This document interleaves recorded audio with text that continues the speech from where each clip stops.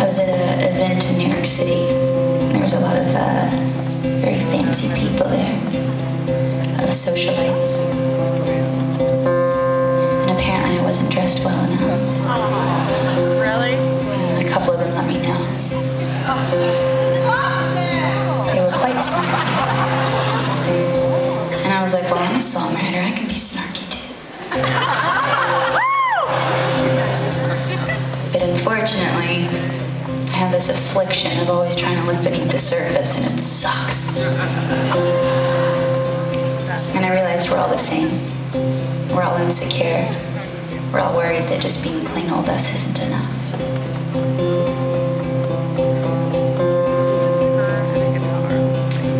But I still get to be a little snarky.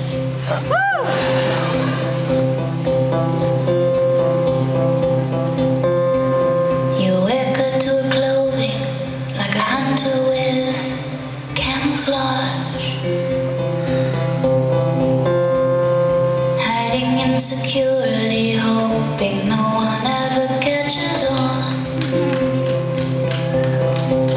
You like to read scientific magazines like Vanity Fair.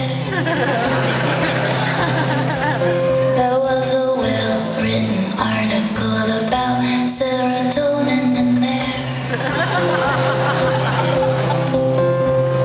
You keep the same company, you think Coco kept you. You wear a bracelet on your wrist that says, what would Elvis do?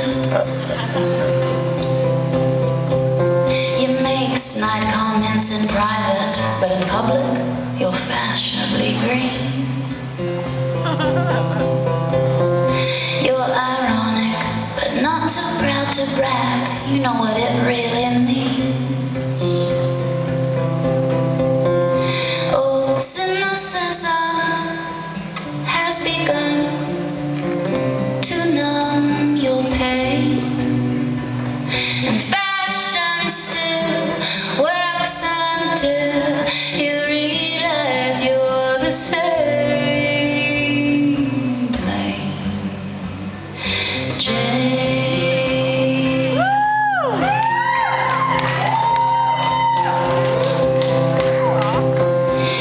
You have a rock hard body, but you only make love in the dark.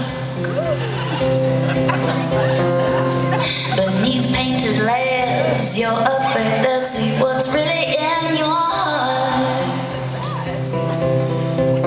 You say cool things like at least murder is interesting. 'Cause the worst crime a person can commit in life is to be boring. Oh, cynicism has begun to numb the pain, and fashion still works until you realize you're the same plain Jane. Oh, such a sweet face, just embrace the real you.